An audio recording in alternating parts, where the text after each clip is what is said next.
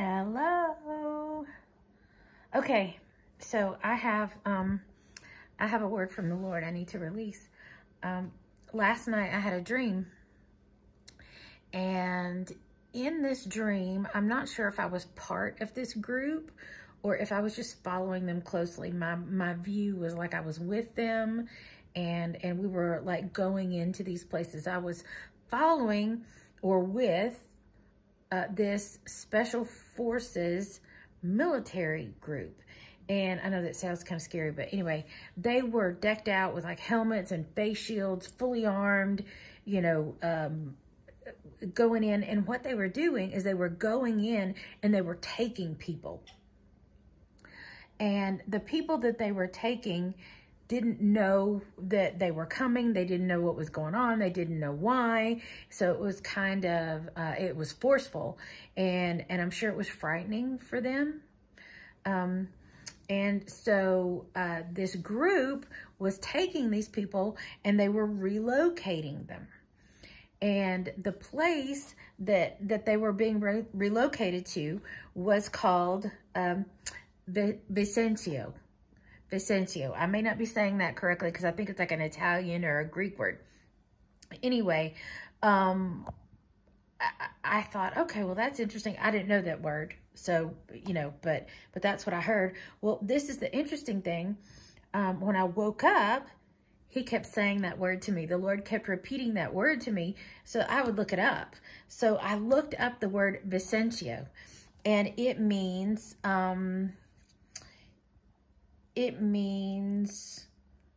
to conquer or victorious. And then I looked up the female version, and that means prevailing, triumphant, conqueror. So this is what the Lord says. I went to record this, and he wants me to release this. Tell my people they're being relocated to victory. The process may look scary right now, but they are victorious, conquerors. They will triumph over the adversary. Do not fear. You will come through. There are a lot of people I know they've been in a really frightening process. There's been a lot of loss, a lot of death, a lot of illness, a lot of financial struggle, a lot of family struggle. There's just been a lot. And he said, look, don't be afraid of the process. And he's been talking about this a lot lately. He's like, don't look at the way I have to do it. Don't worry about the way I have to do it. Don't worry about the person I have to use or the means that I use to bring you to where I want you to be. Don't look at all of that. He said, just look at me. And he keeps highlighting Paul and Silas and how we, this is an interesting thing. We teach often to praise through something, but there's another level that comes, another level of trust in God when you can actually praise him for something. And while we may not always understand, he said, you don't have to understand.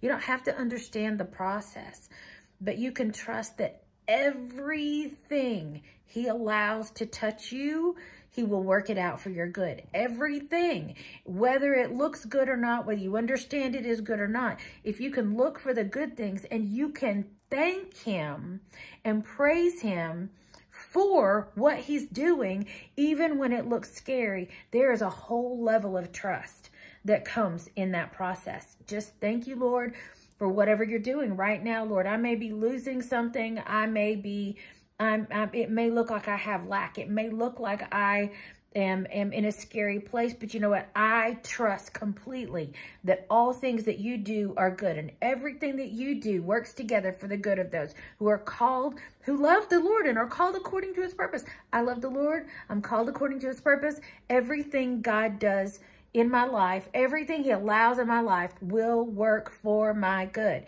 That's the word. And so I can thank him for every process. Every process. And so when Paul and Silas praised in the middle of their chained existence in the darkness of a prison at midnight. I mean, the darkest time. And they're just praising the Lord. They're just praising the Lord, you know. It literally shook natural circumstances. The enemy hates praise. The enemy cannot stand praise. He doesn't want you to praise God for what he's doing through the hard things. But God will be doing. He will teach you. He will move you. You know, uncomfortable things move us closer to God. And, you know, there's a big controversy about that, and I really don't care. I've been through all kinds of things in my life. And let me tell you, when I learned to look at things and go, God, what are you teaching me right now? What do you need me to know? How can I draw closer to you during this time? What can I shed? What are you removing from me? When I started looking at him and not staring at the devil, and when I started to say, Lord, I know you're up to something. Thank you. Thank you for that. Something happened. Something happened. So, you know, God is using everything. But he says he's relocating you to victory.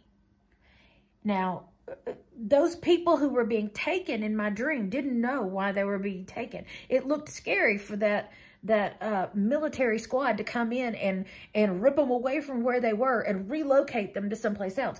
But where they were being relocated to was victory. So you hear this today.